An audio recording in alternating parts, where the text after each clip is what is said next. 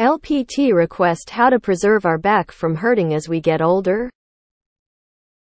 Go to the gym. Develop muscle to keep yourself in shape as you get older. Stay slim. Keep your weight down to a healthy number.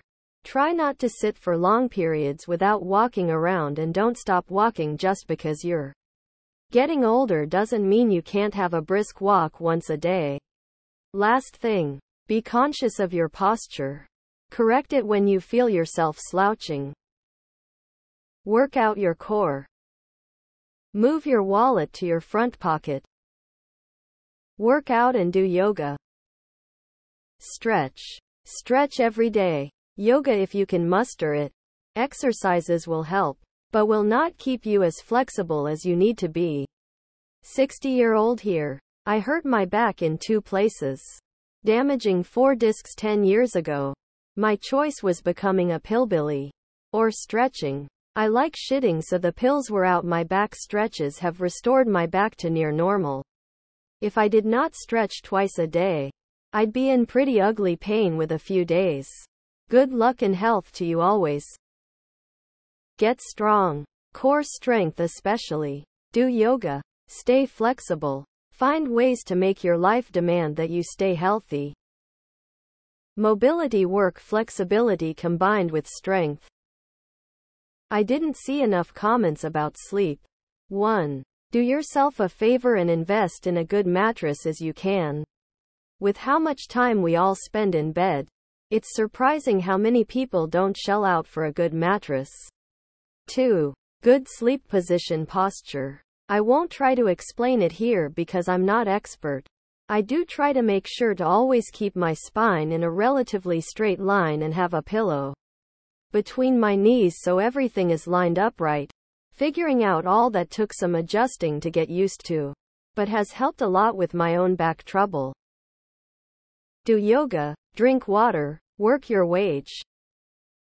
Yoga is the answer. I did yoga for 6 months every day and totally reversed back pain I had been experiencing for years. Don't sit still. Keep moving and changing your position. Sitting on your legs. Crossing your legs. Sitting with the legs up to your chest. Never stop moving. Also, if you have your legs down, try sitting with your back at a reclining chair angle like 100-130 degrees. Not 90 degrees. Exercise is good, but very individual, and you'd have to find what works for you. But this is universal. Working out, especially your back muscles. There are specific exercises for the muscles in your back. It prevents injuries, keeps your back healthy. Yoga helps keep your body lined up and gently improves muscle tone. Helps with posture and balance too. Exercise the core and stretch. Good body mechanics when lifting. Yoga, Pilates, specific core strengthening exercises, and massage. Don't get old. It's a trap. Pray that your kids avoid cracks. Lift weights. Do exercises specifically targeting your back. Deadlifts, rows, pull-ups, farmer's walks, etc. Even for other big lifts like squat and bench. A strong back is immensely beneficial. Can't emphasize enough how beneficial back workouts are. Keep a strong core. Swap your hurting elderly back for hurting elderly knees and shoulders. In the ambulance service, we stopped people from lifting patients with our backs and encouraged people to lift with their knees and shoulders.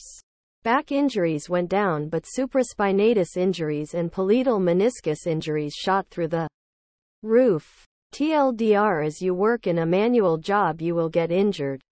Choose your disability wisely. Work your core. Squats, crunches, swimming. Stretch. I haven't seen it said in this thread, but posture. Posture and body mechanics, e.g. proper lifting mechanics, are huge. Focusing on aligning your spine in ways that load the structures properly will reduce abnormal stresses on your body. This can include getting ergonomic chairs, desks, and even adjusting your seat in the car with maybe A lumbar roll to help align everything. Yoga. I say this after a spinal surgery and a car crash in late teens. There are many other wonderful benefits, too. But yoga helps you stretch, build strength, move daily, and keep balanced. Most of us are used to doing tasks that make us hunch forward. Like working at the desk, being on our phones, or just sitting in general. I found that doing exercises like on a reverse row machine and stretches that make you straighten or even curve the back in the opposite direction have helped me with my rounded shoulders and back pain. Also, certain stretches for your hamstrings can help with lower back pain. It's also very important to stay hydrated. Very important. Keep those discs lubed. Mobility exercises every morning, especially the thoracic spine. Strength training with proper form that focuses on the posterior chain and transversus abdominis. Flexibility all along the back of the body, feet, Achilles, calves, hamstrings, lower and upper back. Try to take a break from sitting as often as possible. Forgot to mention, always brace your core to support your spine in bending and twisting movement, and always lift things with proper form even in the day-to-day. Don't become a bedside nurse or CNA. Deadlifts. Posture. Mobility. Exercise and eat right. Sugar is terrible for your joints since it causes inflammation. Deadlifts and strength training. A massage gun is one of the best investments a human can make. Morning exercise. Stretch and workout. Most people has lower back pain because they sit too much, making their hip muscles atrophied and or tight. In addition to all the other good advice here, if you work at home, get a sit-stand desk. If your back hurts, don't avoid working out. Just do exercises that will support your back. My back used to hurt more when I worked out less. 5-minute morning workout by Johanna So on YouTube has been a game changer for me. Every morning before work, and almost never get back tension headaches because of it. For only 5 minutes effort a day. Don't skip on abs. Basic planks and sit-ups can do wonders. Me looking through this thread for one weird trick. No longer start your sentences with "hold my beer." Strength training. People are terrified if hurting their lower backs, but any exercises to strengthen it will help protect it. One word deadlift. Learn proper form, good programming, and go heavy. It will bulletproof your back. Stretching every day. Good posture. Don't carry heavy weight without the proper technique. But that's not all. You can't avoid having accidents like falls. Only going to the doctor and a correct diagnosis and treatment can help you prevent back hurting. And I think there are some genetic and aging risk factors you can't avoid neither. Do lots of different glut stretches. It's all in the ass. Low bar squats and deadlift following an intelligent linear progression. Follow the starting strength program. Don't sleep on your stomach. Other people have already mentioned the big lifestyle changes: working out, doing yoga, stretching, etc. So I'm just going to add a small change you can make that has a big impact: walk barefoot. And take care of your joint health. Walking barefoot helps keeping your overall posture aligned: foot, ankle, knee, hips.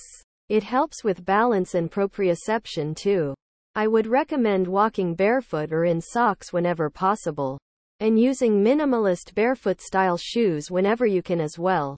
They have a zero drop, a wide toe box for toe splay. Wash dishes while seated and legs in the cabinet under the sink. I googled like 2 years ago, 'cause my back was always cooked after doing dishes. And I saw something about this. Been doing ever since. Now it's mostly a breeze on my back. Orthotics help too.